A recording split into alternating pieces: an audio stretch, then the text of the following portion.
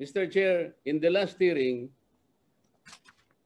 I asked the contractor Alpha and Omega as to who were responsible in demolishing the houses in the area where building one is being constructed, and he could not tell us.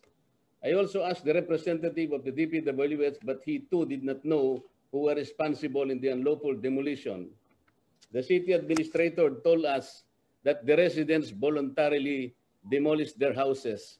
Can we show again slides 4, 5, and 6, Mr. Chair?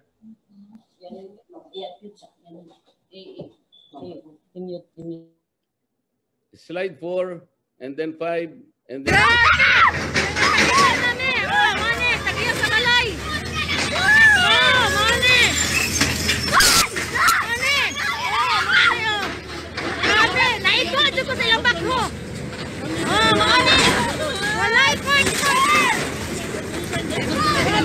Walay court order ni. Walay na rin dali mga kasama na. Ay boto. Ano ni? Klaro ang gobyerno. Lawi ba?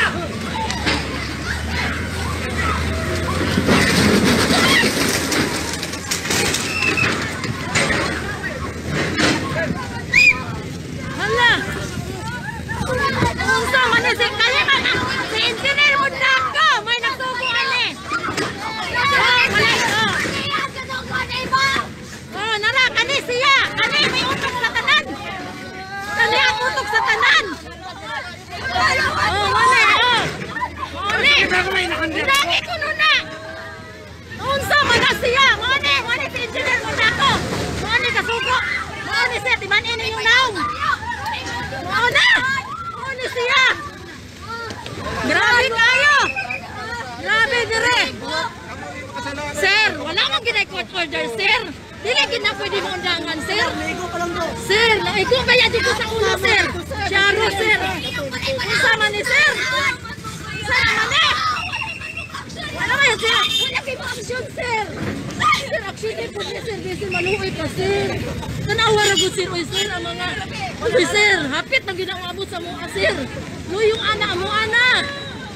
Unsaman mo. Action din po ninyo ba? Mga pulis! Sir, luyo na mo, sir. Apil, sir. Apil, sir. Apil, amuha. Manang na sa human shield, sir. Ang dili maabot sa mua. Hapit na, sir. Hapit na. Kauban ni anak. Kurte.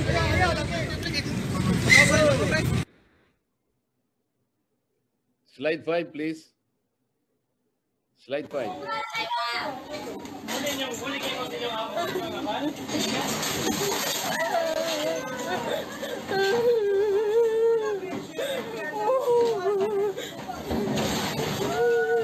Among lula na dira.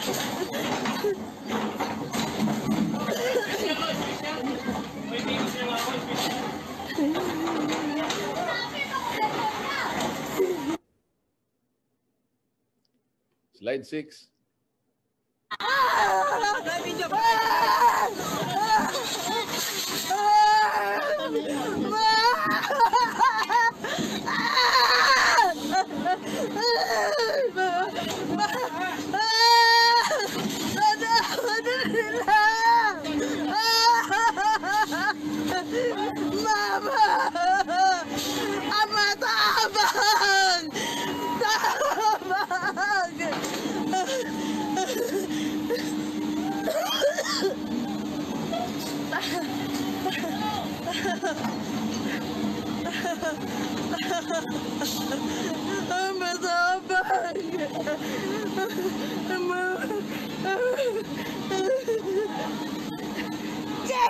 Sige!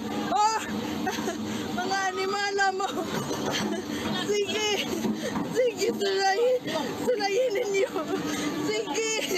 Sige! Padayon mo! Ama!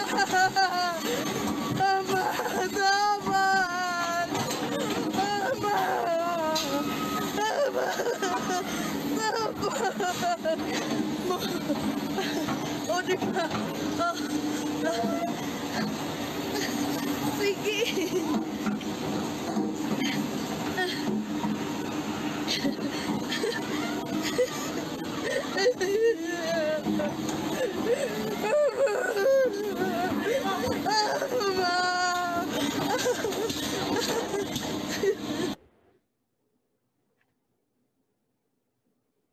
Mr. Chair.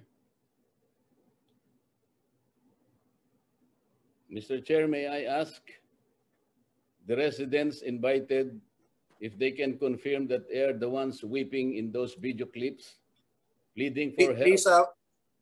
Please proceed and identify a spokesperson among the group who can represent them. Thank you, Mr. Chair. Ms. Comsec, can you assist them, those who were invited, who are on board today? Yes, they are now recognized. You may proceed, DS Marcoleta.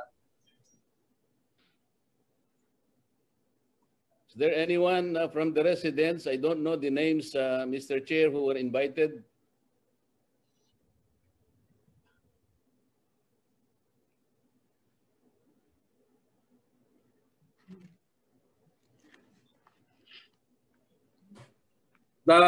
Can I call the attention of the Lam-an landowner? Sino po kayo? Pakibanggit po ang pangalan niyo. Magalang hapon po. Ako po si Rinya Tadli, yung may-ari ng bahay po na giniba. Irenea Tadli po ba? Tama po ba? Po.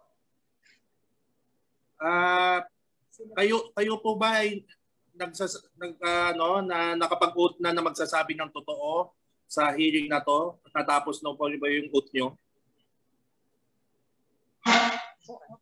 Kayo po ay nanunumpa na magsasabi ng totoo sa hearing na to? Yes. Opo. Okay, salamat po. DS Marcoleta, you can proceed with your questioning.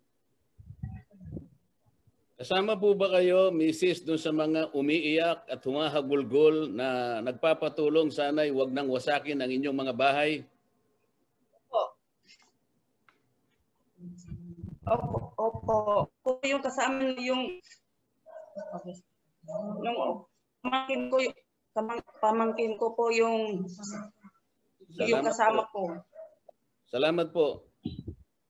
Para malaman po ng buong daigdig, voluntaryo po ba at masaya po ba ninyong dinimolish ang mga bahay nyo? Kayo po ba ang nagdemolish ng mga bahay ninyo? Voluntaryo po ba kayong nagdemolish ng bahay ninyo? Hindi po. Po kayong umiiling, sumagot po kayo para marinig kayo. Opo, hindi po voluntaryo yun.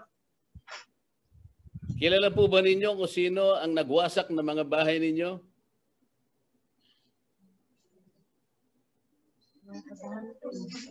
Mga trabaho po yun. Mga trabahante po yun. Kanino po trabahador?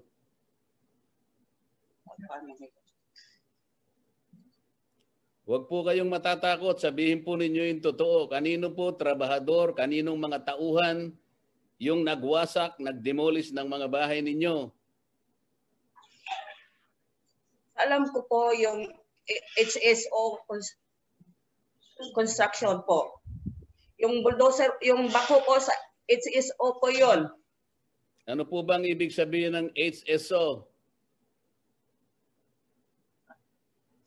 Alam ko po, Henry Sibelia Waminal po.